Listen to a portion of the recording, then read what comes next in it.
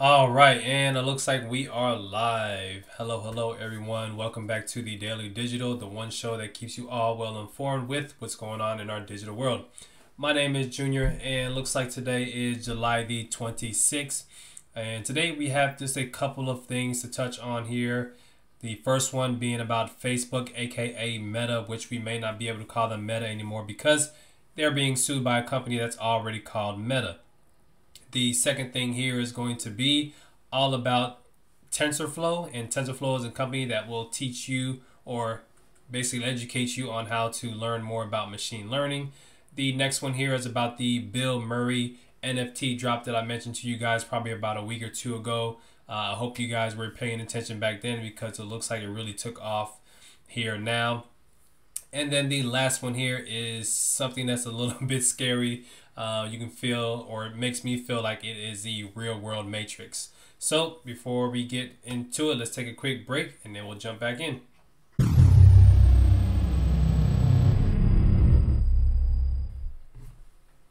All right, and we are back. So first on the list here is Meta, not Metaverse, be a virtual real thing. Let's scroll on down. A company called Meta is suing Meta for naming itself Meta. There's a lot of metas going on there. So what I'm going to do is actually just go ahead and call Meta the company that owns Facebook, Instagram, WhatsApp. I'll just call them Facebook for right now. And I'll call the other company called Meta actually Meta. So what's going on is that this company, when Facebook changed its name to Meta way back in October, of course, this company caught wind of it, and they had already been established as a art installation company. You can check out their website, meta.is, but I actually went to go check it out, and they have this big disclaimer on there saying, hey, we can't even operate right now because Meta has essentially took over our name. Actually, let me see if I can click on this here real quick. Yeah, so Meta, hashtag the real Meta, dear human. On October 28th, Facebook took over our Meta mark and name. Yada yada yada. Again, you guys can kind of read through everything there. They have their IG already set up, Twitter already set up, LinkedIn already set up, all that good stuff. And they put that right there on the front page so that people know what's actually going on. And it looks like they've been trying to reach out to Facebook for the past 8 months, ever since they went ahead and changed their name. But no response had gotten back from them, or maybe a response, but just not the response they were looking for. So since then, they went ahead and filed a lawsuit against Meta, or against Facebook, sorry, to see if they can actually gain their name back or something. Right now, if it happens to where Facebook, they do something horribly in the market, everybody of course would say we hate Facebook, we hate Meta, we hate Meta, we hate Meta, and that will blow back negatively on the actual meta.is company there. So you can probably tell the reason why they would not want to keep the same name as Facebook/Meta. But yeah, I don't know. We'll actually have to see what happens with that. Facebook is a really big company. Apple, if you guys didn't know, actually had that same situation going on. I think Apple got sued by another company in, I think, the UK called Apple, who was in the music business. They were like a record label or something like that. And when Apple was doing cell phones, or just starting off doing cell phones and Apple computers and stuff like that, they got sued and said, hey, we'll pay you a lump sum, yada yada yada, and we just won't get into the music industry. So you can have the same name, just be in two different industries. That's quote unquote perfectly fine. But then Apple actually got into the music industry with the iPod and so on and so forth, Apple Music, and then from there, I'm honestly not sure what happened. I guess they end up paying the company out again to change their name, because again, Apple is a big company. They did not want to change their name. That was their whole entire brand. So with Facebook, technically they've been always Facebook. They're recently just now changing their brand over to Meta. But will they want to go ahead and change it from Meta to something else? Who knows? They might just go ahead and pay off the company and so on and so forth. But when your brand's on the line, that can sometimes be your baby, and no amount of money can, you know, take that away from you. So we'll see what happens. All right, and the next thing here is TensorFlow. So TensorFlow is an end-to-end open source machine learning platform. So if you want to learn anything about deep machine learning, here we go. Let's see. For JavaScript, for mobile, for production. I saw something here before I was. Okay, yeah. So you can build and train machine learning models easily using intuitive high-level APIs like Keras and with eager execution, which makes for immediate model iteration and easy debugging. Robust machine learning production anywhere, easily train and deploy models in the cloud, on-prem, in the browser, or on device, no matter what language you use. It is a simple and flexible architecture to take new ideas from concept to code to state-of-the-art models and to publication faster. Yeah, so I guess this is for the techies out there. If you are into machine learning and don't know where to start or don't know where to get started, this would probably be a good bet. I've actually been watching a couple of TensorFlow's YouTube videos and stuff like that, and then I kind of went to their website and kind of dug a little bit deeper because I want to start getting into not so much machine learning, but you know, just kind of learn more about it, learn the technology. It's actually pretty cool, or it can be cool when used in the right ways. So if you're into this and definitely want to learn a bit more to build, deploy, and experiment with machine learning, I think I'm in that sense of it, experimenting with it. I would definitely say check out TensorFlow. You can learn the foundations with tutorials and beginners. Use TensorFlow.js to create new machine learning models and deploy existing models with JavaScript. So if you already know JavaScript, that'll be helpful for you as well. You can run inference with TensorFlow Lite on mobile and embedded devices like Android, iOS, Edge, TPU, and Raspberry Pi. And then you can also use it for production to deploy a production-ready machine learning pipeline for training and inference using TensorFlow Extended. All right, so yeah, so for Python development, which I actually had to brush up on some Python. JavaScript, I'm pretty good with JavaScript, but it would definitely wouldn't hurt to learn more about that. iOS, end-to-end production for CPU, GPUs. They have a bunch of tools and so on and so forth. So yeah, definitely check out TensorFlow. That's tensorflow.org. They probably couldn't get the .com, or maybe they had the .com and just don't want to use it. But tensorflow.org if you are into machine learning and want to learn more about it. All right, and the next one here is the Bill Murray NFT drop that I mentioned to you guys a little while back. It actually went pretty well. From what it looks like, it actually went pretty well and is now being called a blueprint for future celebrity launches. So think of that as being like a case study in that matter of successful NFT drops by celebrities. Bill Murray is actually a really, really good actor. He's been around for quite some time. So when he dropped his NFT, I guess, collection on the Coinbase marketplace, which if you don't know, I'm going to do a show on that as well, but Coinbase has their own marketplace out there. But he did a drop of 1,000 NFTs. And like I said, it went really well. I'm trying to see here. The initial sale was for 82 of the 1,000 at 1.5 ETH each, which was $4,500, which totaled a total of 121 ETH, 121.5 ETH, which is $180,000. Coinbase reported that they had over 500,000 visits to Bill Murray NFT drop page the first week, and nearly 5,000 people had subscribed to the wait list.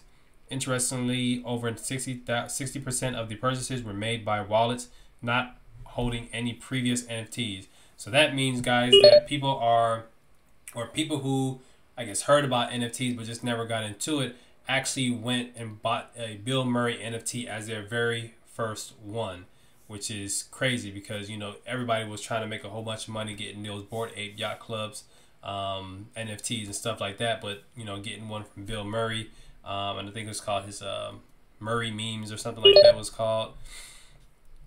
It's actually pretty interesting. And also, I believe that they were a younger generation that were grabbing them up as well. So not just, you know, older people who are used to Bill Murray's movies and stuff like that. They were actually the younger generation, which it surprisingly actually did a lot better than Chris Brown's recent NFT launch, which is from the Breezyverse NFT collection. He had a total of 10,000 unique generated animated, you know, NFTs, and looks like he only sold about 7% of those. So he had 10,000, only 748 actually sold. He made $300,000 with that, and he was reportedly supposed to make about $4 million, which, as you can see, did not go very well in his case. I would say the biggest thing for this Bill Murray drop was being on Coinbase Marketplace. Coinbase is one of the largest cryptocurrency marketplaces out there. So I'm pretty sure a lot of people flocked to that just for that reason, for that purpose. And then the other thing would be that he actually did take time to upgrade his Twitter page and actually be active on Twitter, which Twitter right now is the major platform for people who love NFTs.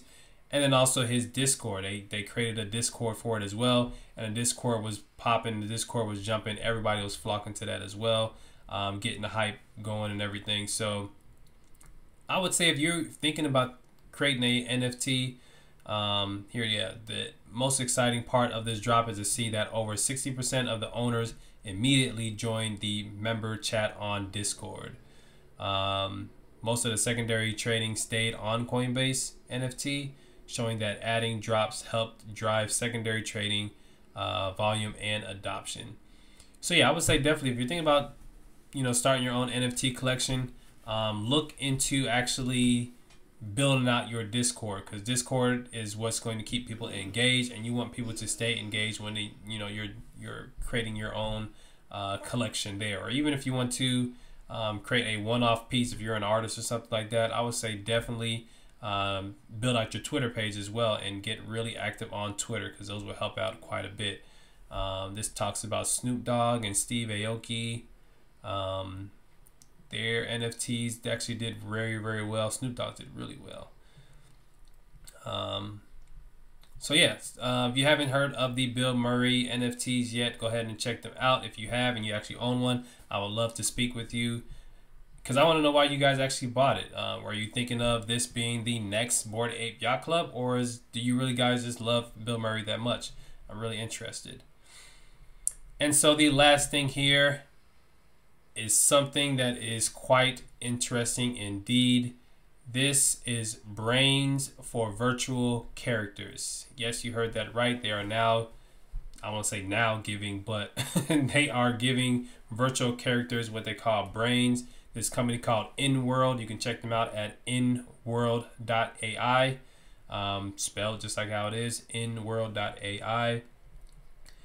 And they providing a developer platform for creating AI-powered virtual characters to populate immersive realities, including the Metaverse, VR, AR, games, and virtual worlds. So to quickly sum that up, what they are actually doing is taking virtual characters, which we would like to call avatars, and they are actually putting artificial intelligence into them. So they're training them to understand certain things that humans would normally only understand.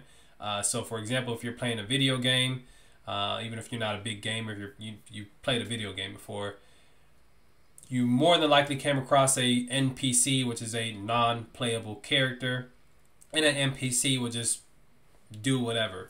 You could, and like I say, for example, Grand Theft Auto, you can punch the character and the character either just run away or try to fight you back and not really do much. But just imagine playing Grand Theft Auto, you punch a character, you run away, and literally 2 weeks later in your time, in real world time, 2 weeks later, you're playing Grand Theft Auto again. And then next thing you know, this NPC comes up and hits you in the face and starts to fight you. And then you stop and realize, like, oh shoot, this is the same NPC that I punched like 2 weeks ago. He came back. He remembered that I punched him and came back and actually wanted to fight me again. That right there is a whole new world, I would say. And I can't wait to show you guys this video here. So there's a video on their website. It was a scene where there was a crash or an accident, and you had to be the investigator, and you had to question or interrogate like 4 characters, and you could hear the responses. And these are actual real world, real life responses that these characters are providing you based on your questions. And you can phrase whatever question that you want, and the character will actually, use their intelligent brain to actually formulate an answer for you. So with the In-World Studio, before I get to the video, the In-World Studio, it allows creators such as us to build an intelligent virtual character by simply explaining the character in natural language. Then when crafting their character's brain, the creators are able to use the studio to tailor many elements of cognition and behavior, such as goals and motivations, manners of speech, memories, and knowledge and voice. From there, you can utilize the Oculus app to interact with your character. So if you have a VR headset on Oculus, you can interact with it. Users can jump straight into conversation through the studio chat for testing. Even better, In-World's companion Oculus application allows users to have a truly immersive VR interaction with their characters. And then from there, you just go ahead and deploy it. You deploy it to whatever platform or metaverse or game that you actually wanted to deploy to, and it will actually still work as an intelligent character. So again, gaming, enable richer gameplay with NPCs that are goal-driven, adaptive, and knowledgeable and fun. Again, goal-driven, meaning that if you do something to it, it'll formulate a new goal, which is to track you down. No, I'm just kidding. Bring entire worlds to life with onboarding characters, world guides, and agents, and an always present virtual population. And with that, I would like to say that's kind of already in place. If you ever had a phone call or made a phone call and a automated message thing pops up, and one thing that they're saying now is, I understand full sentences. So now you can actually say full sentences to the AI over the phone, and it actually provides you with a response. And enterprise, grow your presence in immersive worlds with AI powered brand representatives and agents. So again, just imagine like calling a bank or something like that, and the bank is not a real human teller or something like that. You get the AI powered teller, and you start talking to it, and you don't realize that it's an actual robot that you're talking to.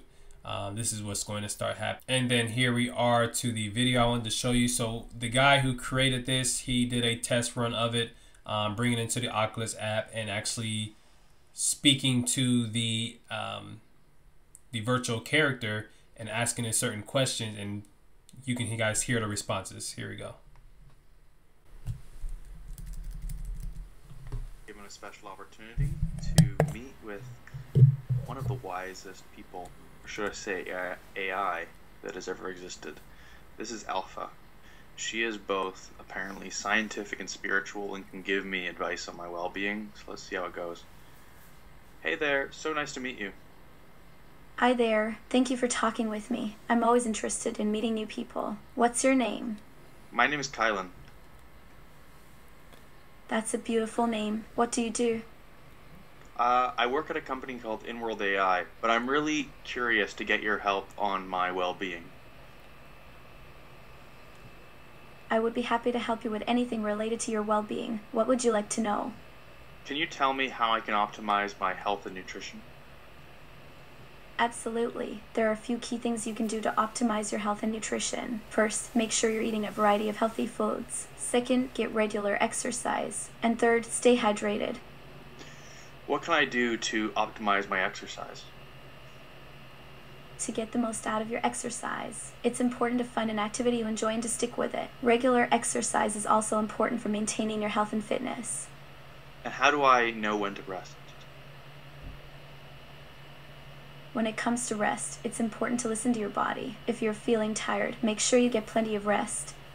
Okay, that makes sense. And what kinds of food should I be eating? Should I be eating more carbs or fat? There is no one-size-fits-all answer to this question, as everyone's nutritional needs are different. However, in general, it's important to eat a variety of healthy foods from all food groups. Okay, that makes sense to me. I've also been thinking about getting into meditation. What do you think about that? Meditation can be a great way to focus and calm the mind. It can also help improve your concentration and focus. Okay. Alright, so usually I only like to play the first minute of videos that don't want it to go too long. But I let that one go about 2 minutes long.